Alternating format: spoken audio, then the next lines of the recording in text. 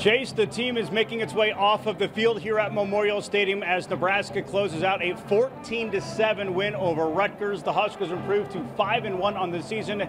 In this performance, all about the defense. Rutgers got the ball time and time again in the second half.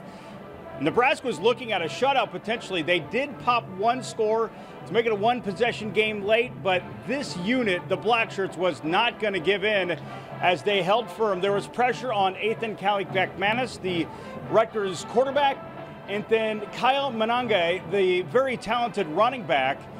He was good in the first quarter. After that, so silent. That's because of the tackling of Nebraska and the scheme of Tony White. He made a very key adjustment mid-game.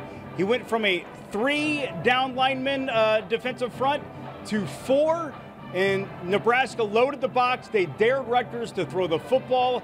They were unsuccessful for most of the game doing so, and Nebraska hangs on for a 14-7 win.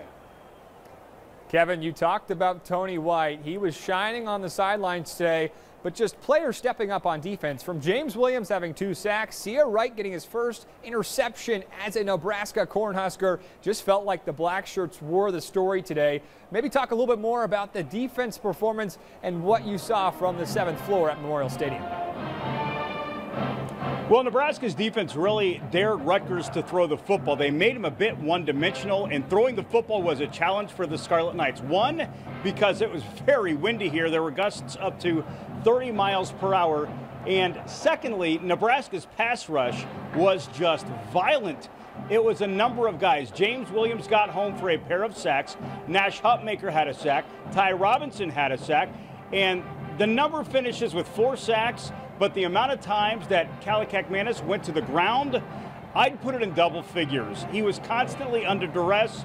And you mentioned Sia Wright. I think this defensive backfield for Nebraska played extremely well today.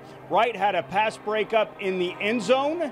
He also had a pass breakup on Rutgers' final drive of the game. Remember, the Scarlet Knights got the ball with 2 minutes left at their own 13-yard line.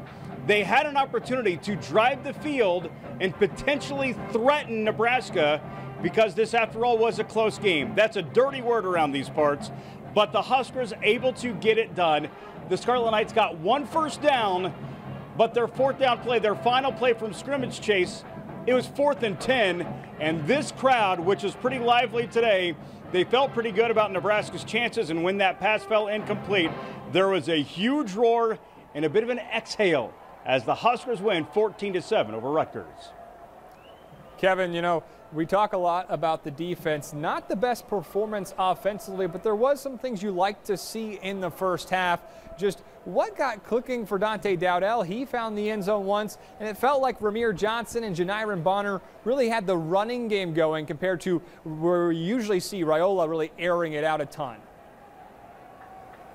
Yeah, and Nebraska's offense was put in some pretty challenging spots. This was a field possession kind of game, a field position kind of game, I should say. And Nebraska's offense was operating out of its own back end so many times. So they weren't able to open up the playbook completely, though we did see a few wrinkles from Marcus Satterfield's offense. On the ground, Nebraska tried to run the game, run the ball. They had some success with it, but not consistently throughout the entire game.